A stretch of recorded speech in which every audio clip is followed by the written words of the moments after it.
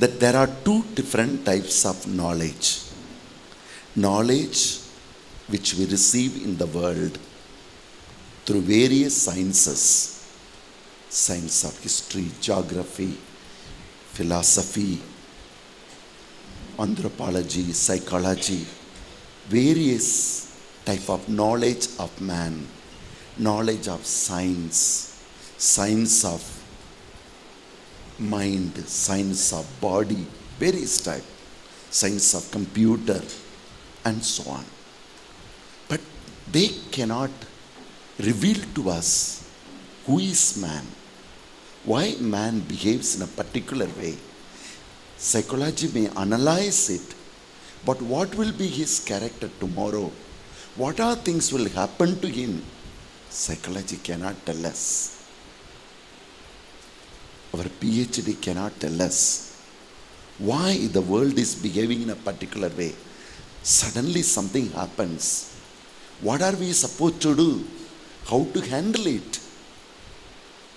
There is something called, as we reflected with a beautiful image, how an eagle handles a snakes of this earth, handles on the sky and finishes it up.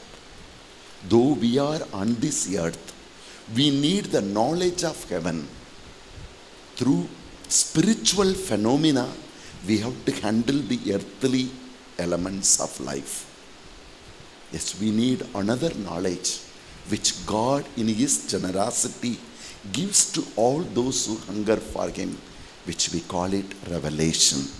God reveals Himself to His children, and through the knowledge of revelation, we begin to understand, as we read in 1 Corinthians 2:9 onwards, what no eye has seen, what no ears have heard, what no one imagined is the thing the Lord reveals to His children, those who trust in Him. And they walk with that knowledge of revelation. They come to realize that the arrows that aimed against you, they don't prosper. Because that's what the Lord has kept for His children. Yes. They begin to understand there are so many types of attacks, but they don't come to you. And that's what God has kept for His children. Yes, a beautiful revelation, the knowledge of God helps us to understand who are we. And how do we get this knowledge? This beautiful knowledge called a revelation, it is by the word. It is as we read the word, reflect on the word. My word gives you my life and my salvation and the knowledge of heaven and earth. John chapter 6 verse 63. So the more we read this knowledge, the word of God, as we are reading the word, as we are listening to His word, the ways are being revealed to us. It is not just we sit on the shore when Moses asked the Father. Now in front of us there is Red Sea. Behind us the enemy. Now what to do? Show us the solution. God says, sorry, I have already given you the solution. What is the solution? Go ahead. With whatever I have given to you, I know who you are. I know what are the struggle you have on this earth, and I have provided you. With all that I have provided you, I will lead you. Little flour, little oil was enough. In 1 Kings chapter 17, for a widow to take care of herself and Elijah till the end of their journey in the wilderness, in their drought, 5 loaves of bread and 2 fishes are enough to feed 5,000 people. That was given to a small boy. 5 stones are enough for David to destroy a great man called Goliath. A donkey bone of a donkey is enough to destroy 1,000 Philistines who stood against Samson. So what are your enemies? What are your situation doesn't matter. But what God has given to us, recognizing what God has given us, with that God will lead us through the knowledge of revelation as we listen to his voice. Hearing the voice is different from listening to the voice. Jesus said in John chapter 10 verse 3 to 5, my sheep will hear my voice. First, when the Lord speaks, the sheep hears. He calls by name. They hear. As the master says something, the sheep begin to understand. Master is telling, get up, it is time. Master is telling, lie down. Master is saying, the enemy is coming, run. From the voice, they hear the voice, they understand it, and they obey. Hearing, understanding, obeying leads to revelation, leads to hear God's voice. That's what he said in John 10 verse 3 to 5. My sheep hear my voice. My sheep understand my voice.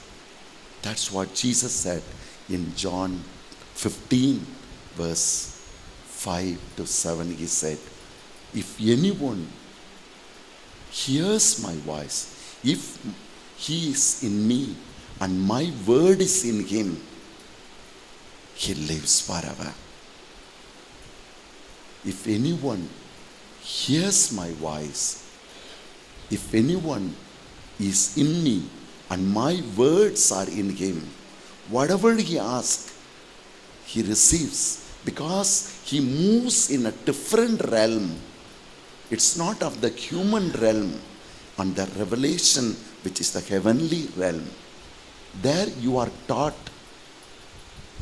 what's happening to you, where you need to go.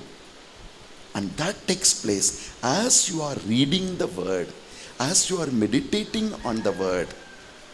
As we read in the book of Romans, we read chapter 10 verse 8 onwards.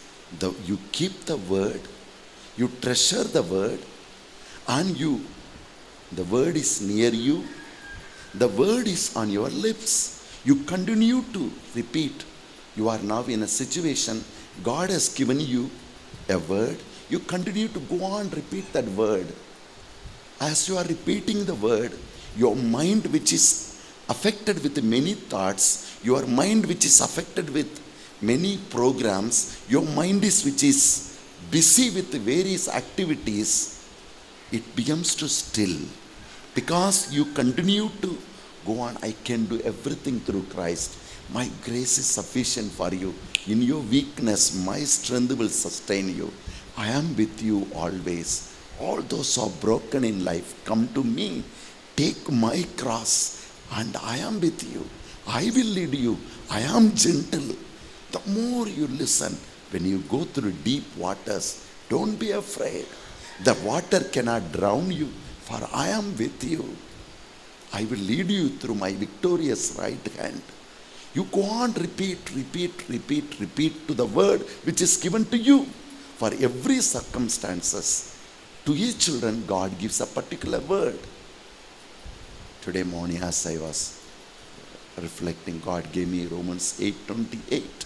For those who love him, God turns everything into good. I was thinking about something else, and as I was praying, the Lord gave me the revelation. Okay, this is what going to happen to a place around 150 kilometers away from here, another center of us, for which I was reflecting and praying, and God gave me a revelation. I cling on to that, and there is so much of fear, so much of worries, what to do, how to do, when to do, to whom to catch, all these issues. Amidst that, there comes light, the revelation, through the word of God. And you hold on to that word, and according to the promise he has given to us, he does everything. So the Lord tells Moses, why are you crying to me? I have already given to you. Go ahead. Moses says, how can I go ahead? Yeah. In front of me there is a Red Sea. The Lord says, what do I have given you? With what do I have given you, you have to learn to walk ahead.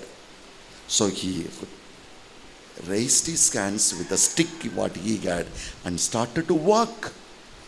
And the sea gave the way.